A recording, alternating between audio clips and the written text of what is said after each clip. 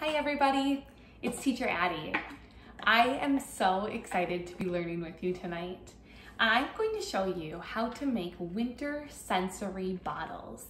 This activity is best for birth to 3-year-olds, but really anyone of any age can benefit from sensory bottles. You are going to need a handful of things to do this activity, but it can be really simple for families who don't have all of the things I have here at home. So you're definitely gonna need a bottle. I recommend a plastic bottle. You can use an old juice bottle, an old soda bottle, an old water bottle, any kind of clear plastic bottle that you can find. Glass bottles I don't recommend because oftentimes we shake these, we roll them around, and the last thing I want is for glass to break and anyone to get hurt. So please use plastic and think of safety. You're also gonna need things to put inside of the bottle. So this bottle has glitter inside. This bottle has glitter and beads inside.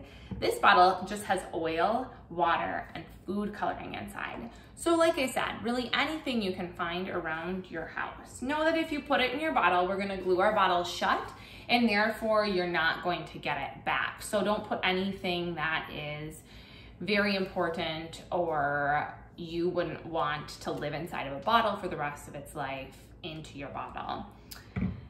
That being said, the last thing you're gonna need is glue. I'm going to use a glue gun, but you could also use white glue or super glue. Really, you just want to be able to seal your bottle shut so that as our littles are playing with them, they can't open them and spill water or glitter or oil all over the carpet or the couch or their lap. So let's go ahead and get started. Today, I am going to make a bottle with you that has pom-poms inside. And I'm gonna start by opening up the bottle and dropping the pom-poms in. And I put a few pom-poms in here before we got started. Once the pom-poms are inside, then I'm going to take some water and I'm going to pour it in with the pom-poms. To ensure that nothing gets smelly or moldy inside of here, I did add a little bit of white vinegar to my water. You can pass on that if you want. I just personally think that it's a good way to ensure that things stay nice and fresh inside of our bottles. Once we have the bottle filled with water and whatever we want inside, I recommend putting your dry ingredients in first and then adding your liquid. So if you were going to do glitter and water, you'd add your glitter first, then add your water. If you're gonna do beads and glitter and water, you'd add your glitter and your beads and then your water. If you were doing oil and water, those are both liquids, so you can add them in whatever order you would like. Just add your food coloring last. All right, so now, before I put my top on, I'm going to take my glue and I'm going to go around the outside of my bottle and make sure that there's enough glue to seal this bottle shut so that when I'm playing with it later, I can't get it open. Then we're ready to play.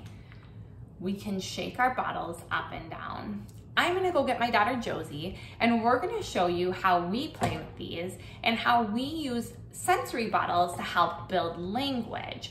Josie is almost 9 months old and we know that Josie is not going to be reading or writing anytime soon, but we can start working on building Josie's vocabulary to help her become a stronger reader and a stronger writer when she's older and her brain is ready to do those things.